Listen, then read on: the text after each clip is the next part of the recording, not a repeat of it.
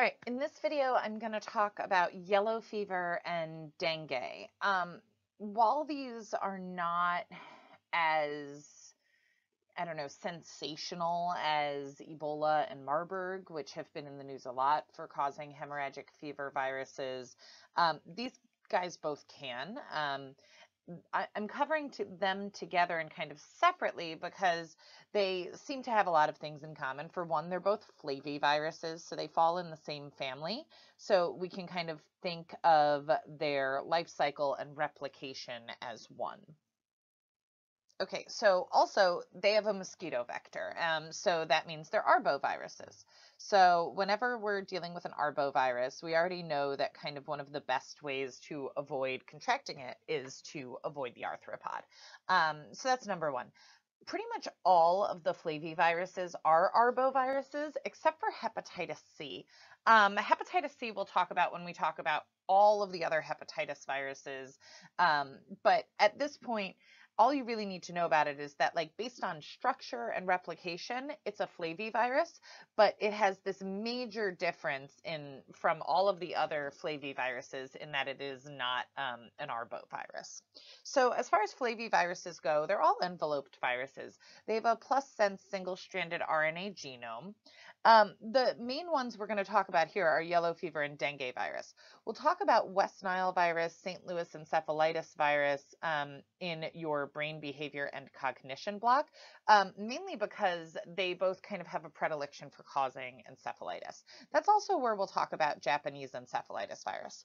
I mentioned tick-borne encephalitis or Powassan virus in your notes. This is largely endemic to Russia. I don't really talk about it very much, just kind of an honorable mention as part of the family.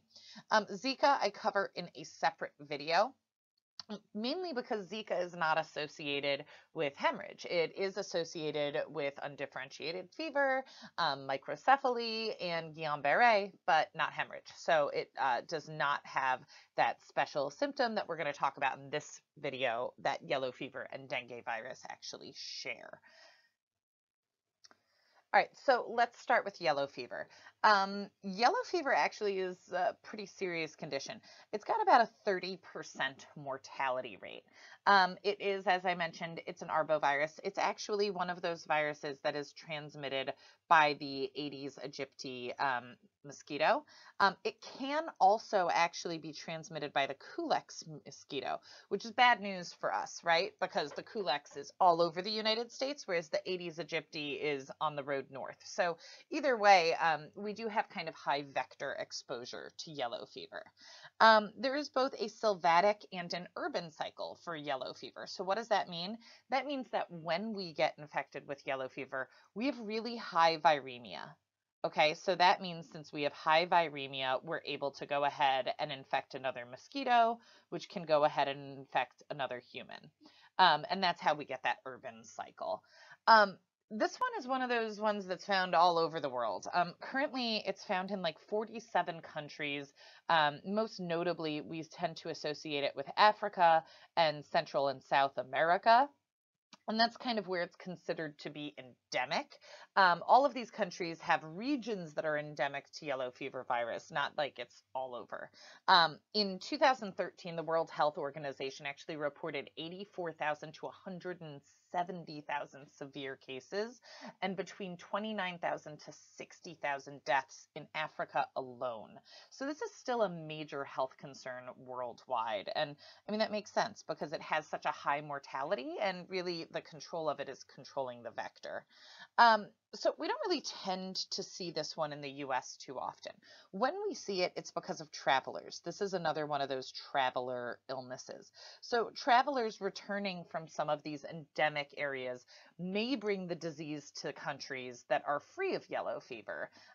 There is actually a vaccine for yellow fever currently, which we'll talk about in a minute. It's the Tyler 17D vaccine. So vaccine can be really incredibly important. In past centuries, specifically the 17th and 19th century, yellow fever was a big deal in the United States. It was transported to North America and Europe, where it caused large outbreaks that disrupted economies, development, and in some cases decimated populations. So this has a biphasic disease course. The incubation period for the first stage is about 1 to 6 days following the arthropod bite. So you get bit by a mosquito, 6 days later, boom, undifferentiated fever.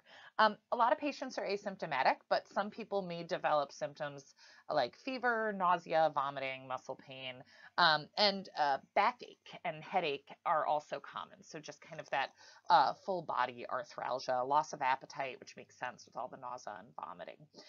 In most cases, about 3 to 4 days later, they're going to get better, basically a bad viral infection. However, a percentage of patients will move on to that second stage. So 6 days after the bite, they get sick.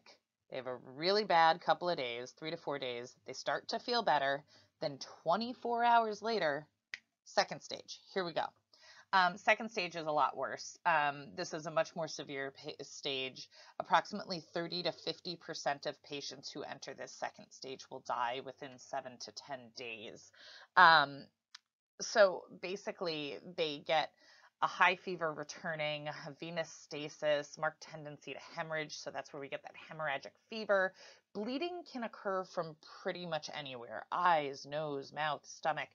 Patients will produce this black vomit. Why? Well, so blood is red and then it mixes with bile in your stomach and that turns it black. So you get this black vomit.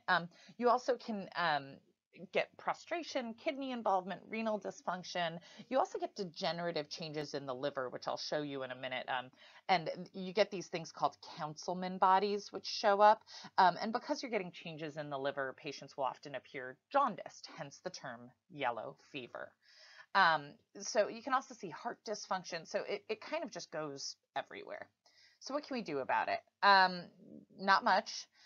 Supportive care. That's it. So, keep fluids going, try to treat pain, avoid NSAIDs, right? Because this is a hemorrhagic fever. There is no specific treatment. All we can kind of say is good luck and support. It's really found in these specific areas. So when a patient is traveling to those areas, you definitely want to encourage them to get the vaccine. It's the Tyler 17D vaccine. Tyler is actually a virus, but they're actually using this viral backbone to vaccinate for another. It's a very effective and affordable live attenuated vaccine. So that's important to note. This is a live attenuated vaccine. STEP loves for you to know the live vaccines. So keep that in mind. Coverage is pretty low in high-risk areas, so prompt recognition and control of an outbreak is really important because that's the only way we can use mass vaccination. There are two groups of people that we should be careful of, specifically pregnant women and infants. You're going to want to watch vaccinating them because, like I said, it is a live vaccine. So we don't really vaccinate them unless there's an active epidemic going on. The other group of people that should be avoided are patients with severe egg allergies because it's actually inoculated in chicken eggs.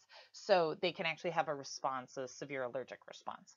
The other best thing you can do here is control the mosquito population. That's kind of your best bet. Because if you can control the mosquito population, you can actually control the virus pretty effectively. Okay, so these are those councilman bodies that I was talking about. They actually show up in the liver tissue of patients infected with yellow fever. These are basically inclusions, and an inclusion is basically just an excess of material inside the cell it's attacking. So with viruses, it's either extra nucleic acid or protein that basically just piles up inside the cell and causes an inclusion. So there are various different types of inclusions you can get. So like, for instance, like smallpox, which I'm not showing here, produces guanine bodies. And there's a really simple way to remember this one. It's a bad joke. Ready?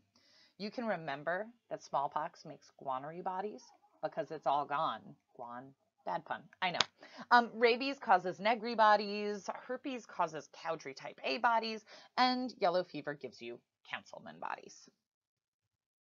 Okay, so this is kind of where yellow fever is currently found. And you can see that the World Health Organization actually kind of gives recommendations as to whether or not you should receive the yellow fever vaccine based on where you're traveling. So if you have travelers arriving from a yellow fever risk country, these are the countries you're definitely going to want to get vaccinated for.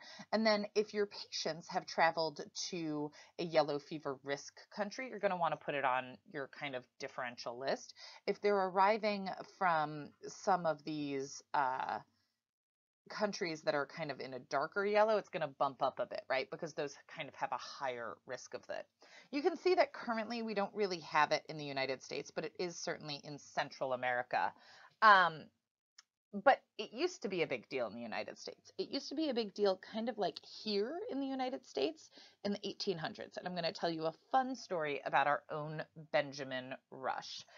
So Benjamin Rush was a physician in the 18th century in Philadelphia. So time and place are right on for Benjamin Rush to make a big deal. He was there signing, our Declaration of Independence, where our forefather was obviously present because he was a signer of the Declaration of Independence. So it's July, it's 1793. Philly is hot, really hot. It's having a drought. Now, what happens to mosquitoes in a drought? The water goes away. Do they go away? No, mosquitoes need water. That's where they lay their eggs and do all of their reproducing. So all the water sources dried up, and the mosquitoes said, who has water? Humans. And the mosquitoes went inland to hang out with us and all of our plentiful water.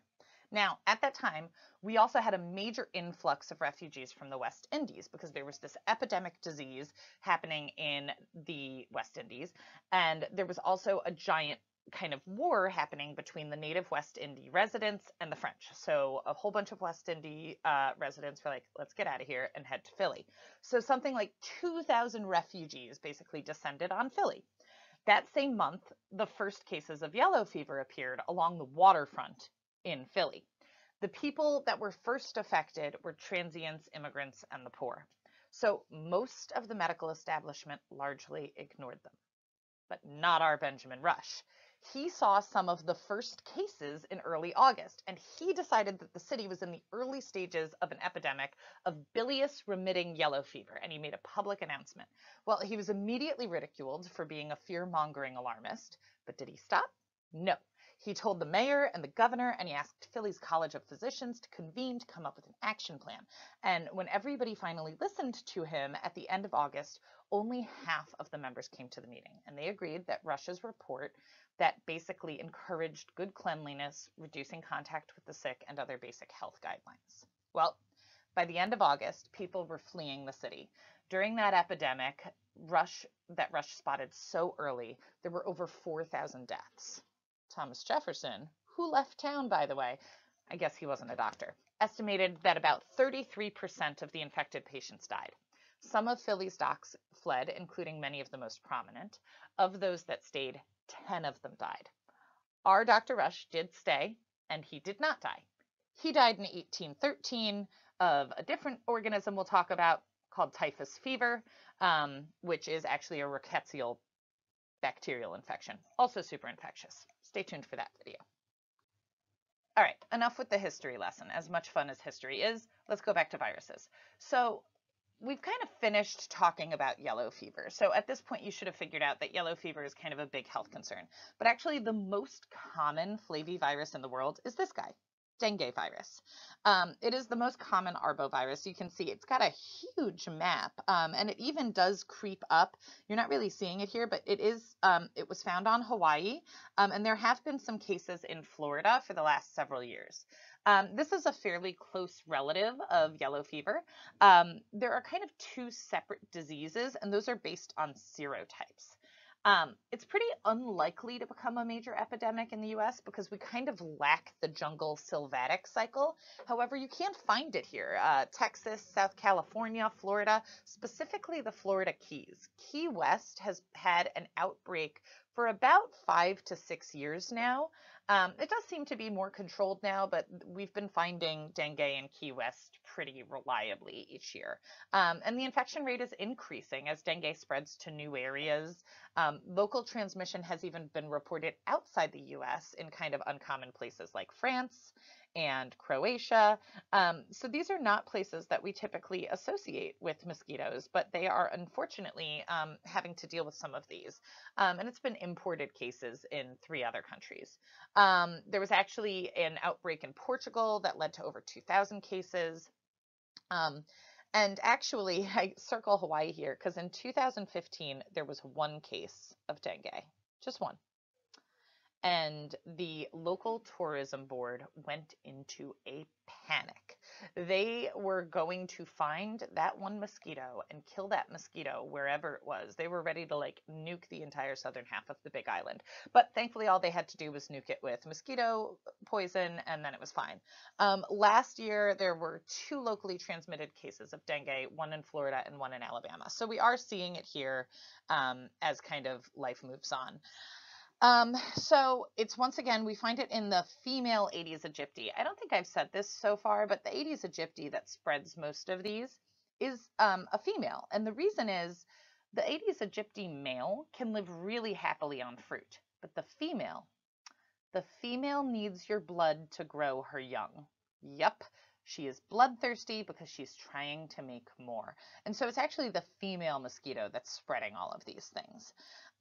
It has a 4 to 10 day incubation in that mosquito. So if I have dengue and the mosquito bites me, it's going to be 4 to 10 days before that mosquito can transmit dengue to you.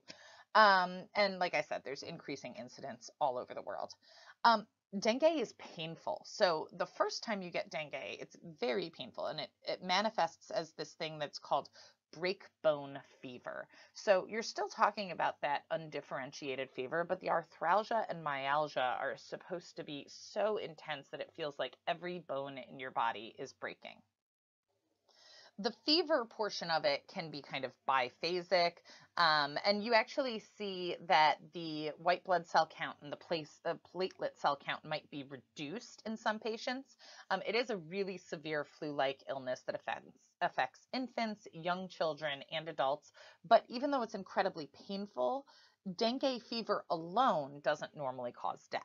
What causes death is dengue hemorrhagic fever.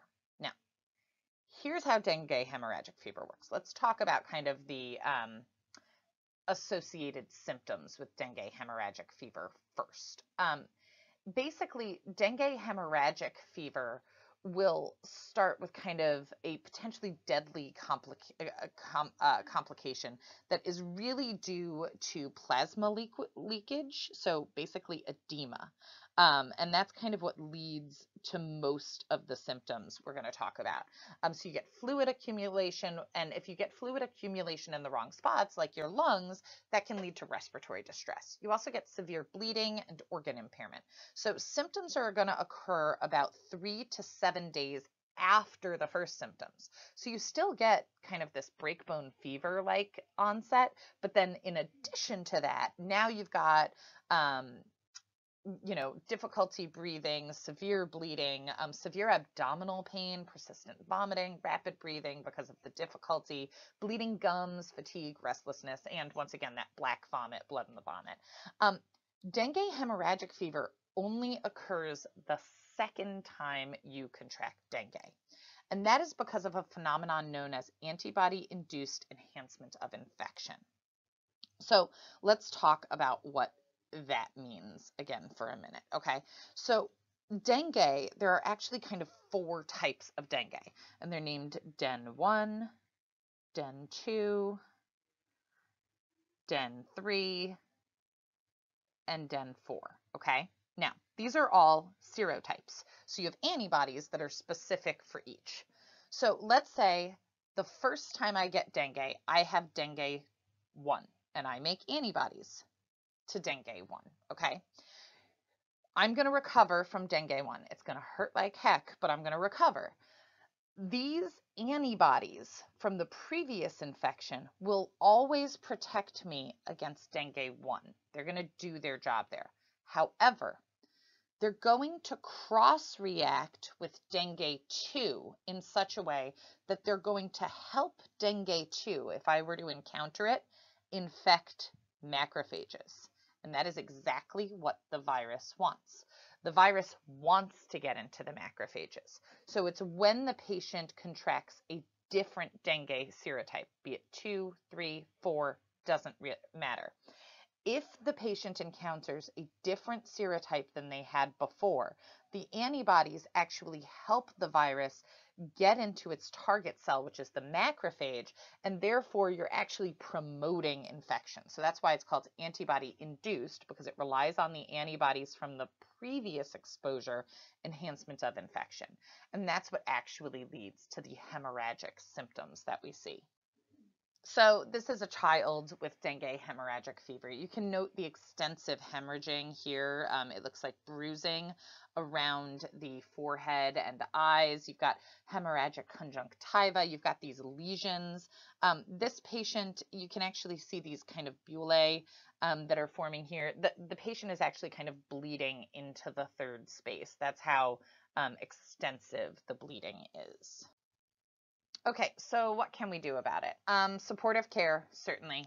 Anytime you have a hemorrhagic fever, you're going to want to make sure to push fluids and provide pain relief where you can. Again, do not give NSAIDs. It's going to actually promote hemorrhage, even if it does alleviate some pain.